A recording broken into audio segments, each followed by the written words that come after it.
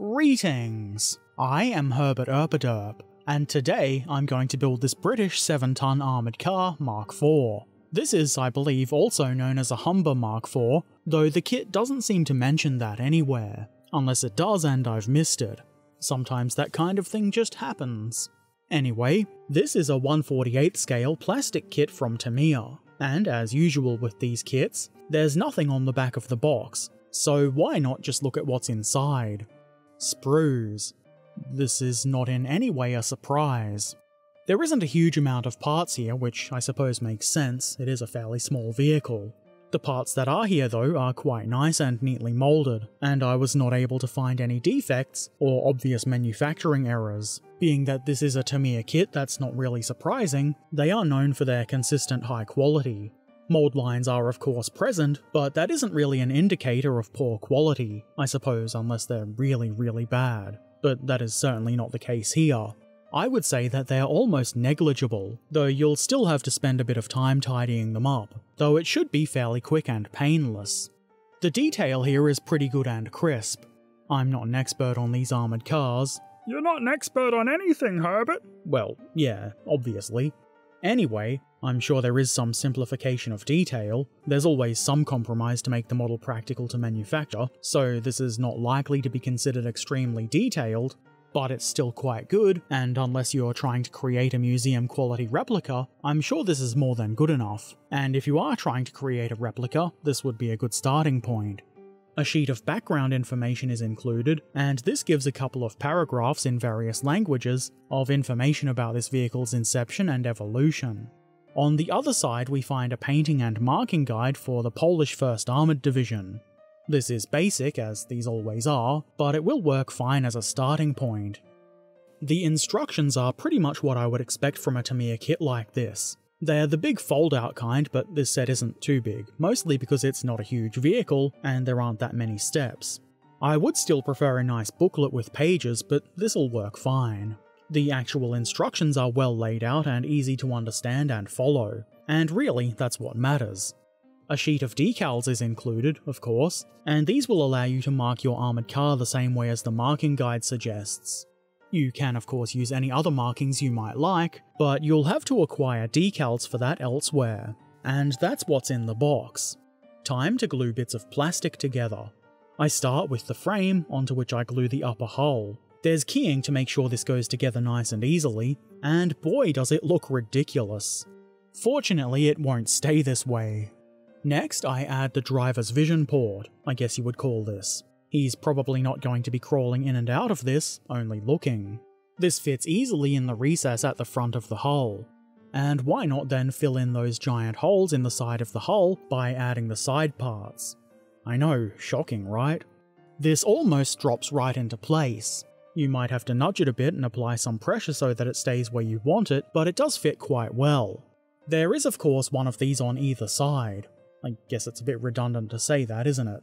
Oh well. Let's now put the rear plate on. This is another part that just drops right into place. A little pressure to make sure there aren't any unwanted gaps, and it's on.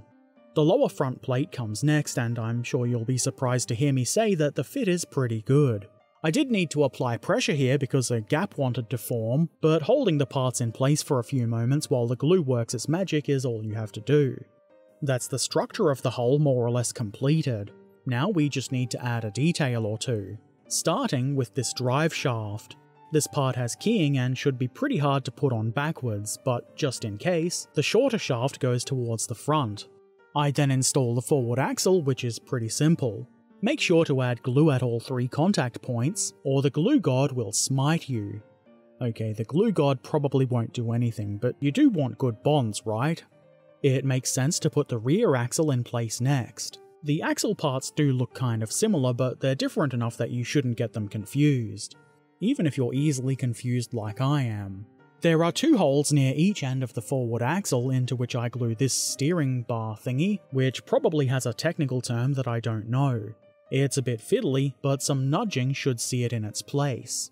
Into this recess on the bottom of the hull, I glue this plate. I guess this is to protect the differential box, which seems like a thing that would work better when it's not being smashed into things. A muffler and exhaust pipe parts can be installed next. which you shouldn't find too exhausting to do. This is mostly not going to be visible unless the vehicle is upside down, but it is nice to have. Next, I install this, I don't know, it looks like an exhaust, but the previous part had an exhaust pipe on it as well. Whatever it is, it goes on pretty easily, though a little bit of knife nudging was needed. Having mud come flying up off the wheels, or eventual wheels, seems like a gosh darn annoyance, so why not add some mud guards? There's a couple of slots for this part to mount onto, so it's quite easy to get right. I add a bit of extra glue on the inside to make sure that it will be bonded good and proper. On top of the mudguard, I glue this fire extinguisher. Nothing particularly tricky about mounting this, and it seems like a good thing to include if you want to prevent fire. If you want to do things a different way, you could glue the fire extinguisher to the mudguard before installing it. Wild, right? More than one way to do a thing? Who would have thought? No matter which way you put your fire extinguishers on, installation of the mudguard is exactly the same, and it's quite simple.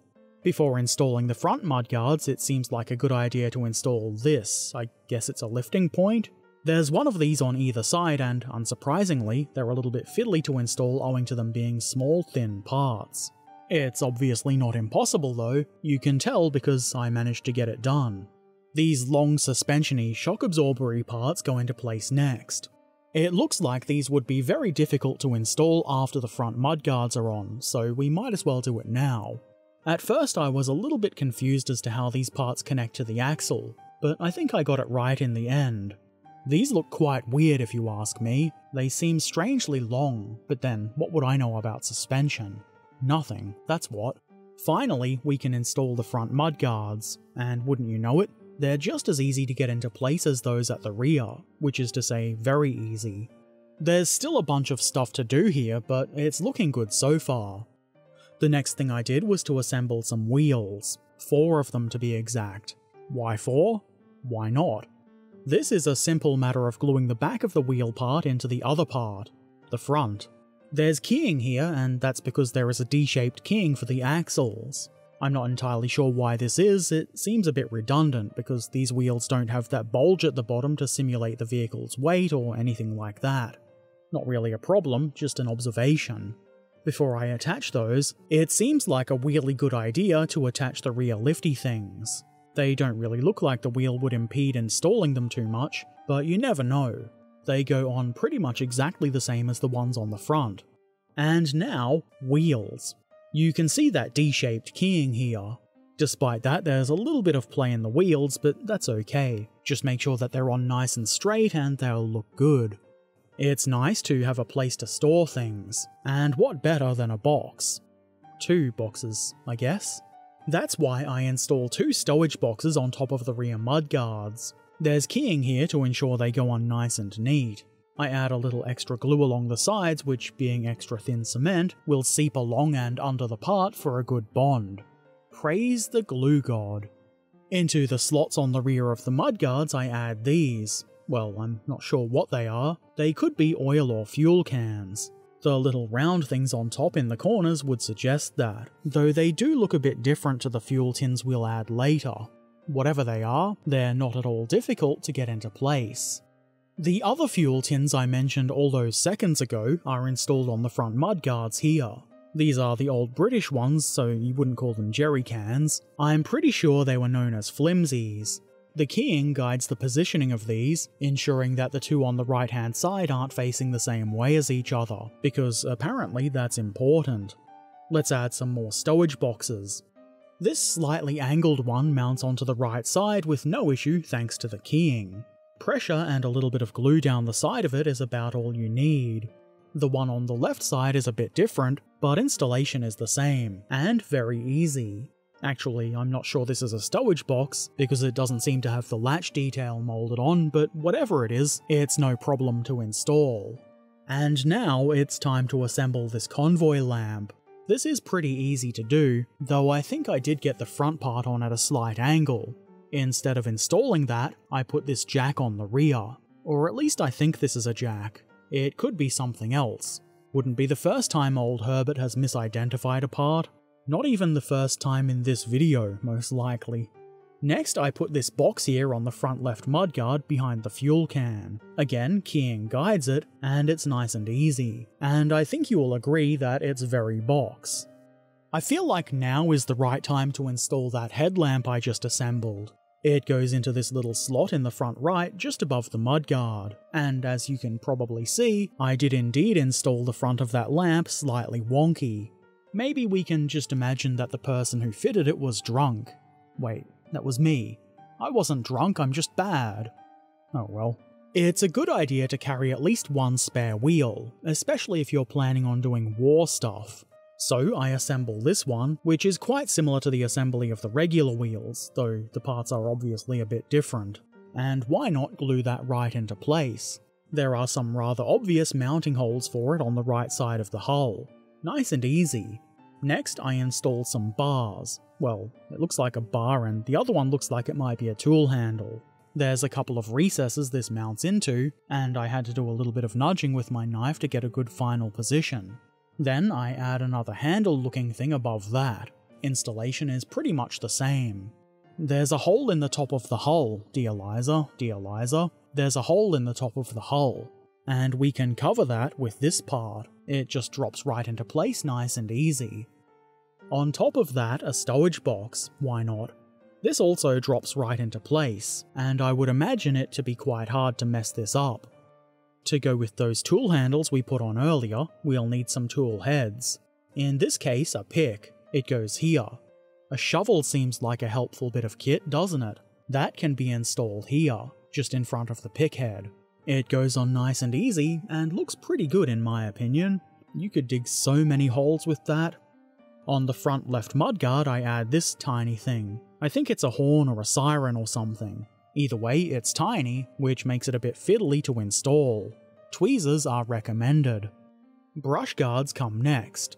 I think these are a nice detail, though they are a bit thin and could easily be broken, so I would suggest being careful with them. They're not too hard to get into place, a little bit of nudging to make sure they sit right and they're on. The final detail for the hull are these rear view mirrors, helpful if you want to see what's chasing you. Like the brush guards, these are quite thin and you could easily break them, so be careful. They're not too hard to install, and you'll notice a completed turret in the background. That's because I'm a forgetful boy, and accidentally skipped over this step and didn't realise until the end. At least I didn't forget them completely. Also, they do look rather good. It is now time for making turret. I start with these doodads which will hold the gun. Pressing the parts together is quite simple, and you can see how it will fit inside the turret front. I glue that assembly into place, though I leave the middle part unglued so it will still move. That should help me get the gun elevation I want later. I leave that to sit for a bit so the glue can bond properly, and then I assemble this searchlight. This is a simple matter of gluing the lens part onto the body. Easy. Next, I glue the gun mantlet onto the front of the turret. I don't know where else you might put it. This is where you would make a decision about the gun elevation. And then, why not glue the main gun into place? This is simple, and the gun does look quite good.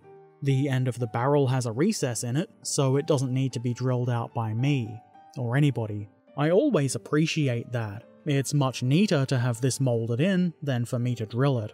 I set that aside for a moment while I glue the two halves of the turret together. Easy is a word I would use to describe this process. I then glue the turret front assembly onto the rest of the turret. I might have got a little bit excited with the glue here, and you can see that it spilled down the side, but as long as you don't put your finger in it, it should be fine. Next I add what I'm pretty sure are smoke launchers. Probably an important thing for a scouting vehicle to have, and they're very easy to get into place. Remember that lamp I assembled? Well, now it's time to install that. It goes here on the turret's right. I press it into place with my knife because the smoke launchers made it hard to do so with my fat fingers. A machine gun goes to the left of the main gun, fitting neatly into the little recess there. I give it a gentle boop so it's as close to being straight relative to the main gun as I can get it. Hatches come next. There's nothing tricky about installing these. Just glue and a bit of pressure and they should sit nicely in place. There is actually a crew figure included, so if you wanted, you could model these open with or without a crew figure standing out of the turret. though to do that you'll have to cut the hatch parts in half. Obviously I've chosen not to do that. Next comes this. I'm pretty sure this is an air vent. It looks a bit weird in the way that it slightly hangs over the front of the turret, but it's keyed and that's where it fits, so it's probably right. An antenna mount goes on the back of the turret here, and if you wanted to be fancy, you could add an antenna with some wire or stretched out sprue. And you could do the same with this other antenna mount on the right rear. Obviously I've done that to neither of those. I think it looks fine the way it is. This one took a fair bit of nudging before it was sitting nice and straight, but I got there in the end. And speaking of the end, this is it. The end of the gluing of the bits of plastic together. The turret is connected with the hull using the simple locking tab mechanism, and the British 7-ton Armoured Car Mark IV in 1/48th scale by Tamiya is now completed. And if you ask me, I think it looks pretty good. I think I've said that a few times already today. It's true though. I mean, the vehicle itself is a bit ugly, and I don't think it was designed with aesthetics in mind, but that doesn't mean it doesn't look cool. I think it does, and as far as I'm concerned, that's what matters. I think armoured cars are pretty interesting. There's a whole bunch of these odd-looking wheelie boys, and it's fascinating to see the differences in various armoured cars that were designed throughout the war. The detailing on this model is pretty good. Obviously I'm no expert, so it could be wildly inaccurate and I wouldn't really know, but I don't think that's the case. I don't have any immediate plans for painting this model, but I think it's going to paint up really nicely. There's a bunch of interesting bits and pieces that should make painting fun, and it should end up looking even better than it does now.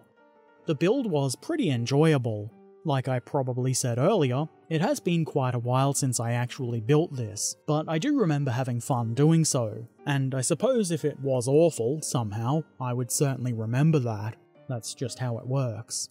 I encountered no major issues, or even minor ones really. None of the parts were defective and cleanup was minimal. I also recall it being a fairly quick build as well. Maybe it was done in a single stream.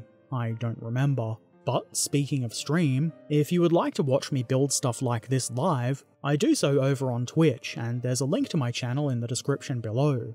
Give me a follow and come say hi when I'm live. It'll be good times. If you have any questions or comments, please put them in the comment section below. If you've built one of these or any other cool models and you want to share, why not drop by our Discord community and show some pictures? We would love to see what you've done.